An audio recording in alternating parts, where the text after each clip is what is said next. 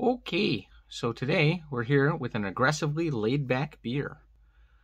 This is Crum by Stony Face Brewing, I think. Stony Creek Brewing. Um, they made the Stony Joe coffee one. I had that once. Wasn't a huge fan. Bought it because it had a cool bird on the can. But this is an apple cider inspired beer. And it is fall, so I figured I'd give it a try. It is 6.5%. This is an apple ale. And it's made with Saaz hops. And apparently the tasting notes are fresh apple cider, cloves, allspice, and Ceylon cinnamon. So, can't be too bad, right? So Stony Creek is a Connecticut-based brewery.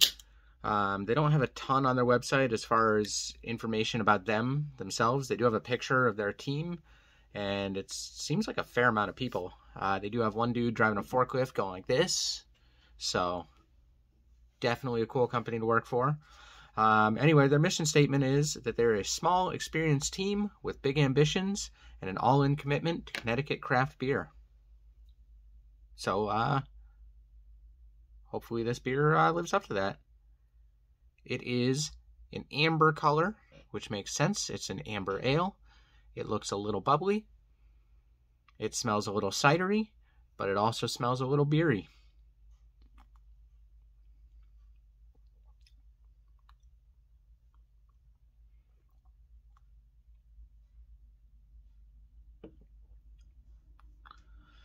And it's a very strange line that they're attempting to straddle here.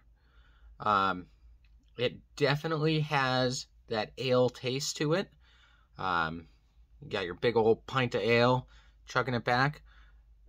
But it's got apple cider with it. And they don't exactly like mesh together. It's like they're side by side. Ale, cider. So it's a very weird flavor.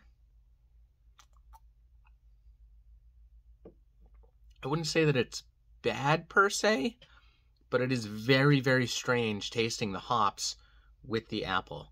You can get a little bit of those spice notes, but the main two things that you taste are the ale with the hops and the cider, just sort of at the same time. So, it's good. I don't think I'd buy it again, but it's definitely an experience I'm glad I've had. So, give it a try. Crum Apple Ale. Cheers.